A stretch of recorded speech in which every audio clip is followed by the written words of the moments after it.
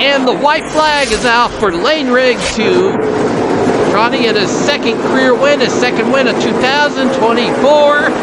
He's looking to advance himself on into the next round, the Truck Series playoffs, out of turns 3 and 4. Lane Riggs wins in Bristol. Meanwhile, Cole Custer, the race leader, but we have a battle for second between the 18 Sammy Smith, 81 Jesse Love. Last weekend, winner in Phoenix, they're going to be side by side in second, but meanwhile, Cole Custer will win in Bristol, and Jesse Love gets second.